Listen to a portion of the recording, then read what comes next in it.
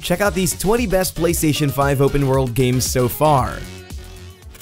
Starting off at 20 is Away, the survival series. Make your very own nature documentary in this narrative-driven adventure where you play as a little sugar glider. Interact with nature and befriend the non-aggressive wildlife. Explore the ins and outs of the local flora and fauna in its miniature open-world-like format. 19th on the list is Cyberpunk 2077. After fumbling the launch, CDPR finally fixed most of the issues that almost made the game unplayable. As of now, you can play it without being worried about game-breaking bugs. Night City is still one of the most impressive futuristic open worlds out there, and if you care about that, you might want to check this out. For 18th place, we have Watch Dogs Legion, Ubisoft's very own Cyberpunk, but with less neon and more hacking. It's not the strongest Watch Dogs in terms of story, but the world is rife with detail. Legion's recreation of London turns it into a bustling high-tech metropolis where crime and capitalism clash together. Coming at 17th, we have The Elder Scrolls V Skyrim Anniversary Edition. Your little fantasy playground is still around. The world of Skyrim is full of adventure and secrets, as well as a whole lot of screaming. Make your own story as you explore decrepit tombs, massive strongholds, and misty mountains. It's the right mix of janky and fun at the same time. Here in 16th, we have Riders Republic, Ubisoft's extreme sports racing game that's also open world. It's their own version of Forza where everyone can gather in a huge social space to take on challenges together, travel to snowy mountains and canyons, and more with a variety of activities to choose from. The 15th entry is GhostWire Tokyo. Exorcise demons with style in a neon-soaked Tokyo where everyone mysteriously vanished. Much like Watch Dogs Legion's recreation of London, GhostWire pretty much captures Tokyo in its entirety, from the jam-packed cityscapes to its narrow alleys, except it's filled with Japanese yokai everywhere. 14th in the list is Farming Simulator 22. When it comes to farming simulators, there's really nothing to expect aside from farming. Its open-world aspect is more like an open farm where you expand your empire of livestock and crops. It's certainly bigger and better this time around though. 13th place is Dying Light 2 Stay Human. The parkour is what makes it Dying Light. Without it, it's basically just any other zombie game, taking place in a fictional place in Europe. Its world is a massive urban city. This sequel increased its open-world scale tenfold, with more verticality and parkouring to do. At 12th place, we have Far Cry 6. The latest from Ubisoft's open-world FPS takes you to a fictional tropical island led by a tyrant. Like previous entries of the series, you can do anything you want as long as you have a gun in hand. You can even join cockfighting tournaments if you want to. Coming in at 11th is Subnautica Below Zero, the sequel to Unknown World's underwater survival game. It's technically horror for anyone with an underwater phobia. If you don't fear the depths, Below Zero is an open ocean where everything under the watery abyss is your playground. Just watch out for the big ones. Halfway at 10th place, we have Immortals Fenyx Rising, another open world from Ubisoft, and it's their freshest IP in a long time.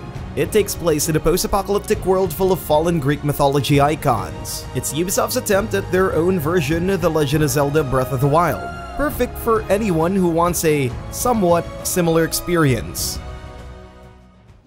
Ranked 9th, we have LEGO Star Wars The Skywalker Saga. All 9 major chapters of Disney's space opera are yours for the taking. Explore popular locations straight from the Star Wars universe in LEGO form. It has everything you need in a Star Wars game, from lightsaber battles, pod racing, and ship battles. For 8th place, we have Marvel's Spider-Man Miles Morales, a standalone chapter taking place in the same world as Insomniac's Spider-Man. This is Miles Morales' journey to becoming a hero. Much like the original Spider-Man, it's a recreation of New York, and you can swing and climb atop skyscrapers. You even get to visit iconic Marvel locations.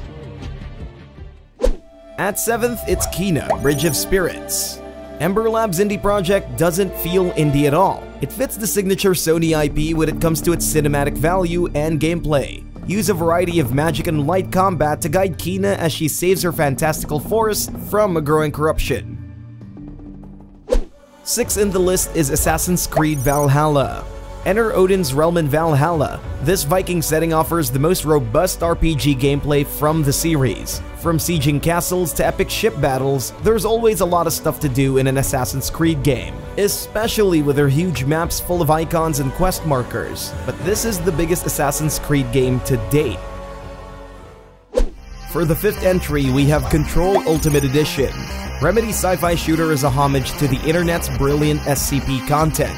Control's singular location takes place inside the oldest house, an ever-changing building and a brutalist architect's wet dream. Weave through office cubicles and shifting walls and cleanse the building from an alien threat. At 4th, we have Death Stranding Director's Cut. Hideo Kojima's definitive edition of his latest project, Death Stranding is the ultimate open-world experience where the terrain is a character in itself. The post-apocalyptic US looks gorgeous in Guerrilla's proprietary Decima engine. In a world where you're Norman Reedus and hope is seemingly lost, being a futuristic delivery man reveals an unexpectedly emotional journey. 3rd place is Ghost of Tsushima Director's Cut. Jin Sakai's quest in this Mongolian-infested Japan is made even better for the PS5. This director's cut includes a ton of new features, including better visuals and a story expansion taking place in Iki Island. Close by at 2nd place is Horizon Forbidden West. Aloy's brand new journey takes her to the West Coast. Forbidden West's impressive open world looks gorgeous on PlayStation 5. It makes good use of their flagship console's hardware, giving our eyes a treat whether on land, sea, or air. And the best PlayStation 5 open world game this year is none other than Elden Ring.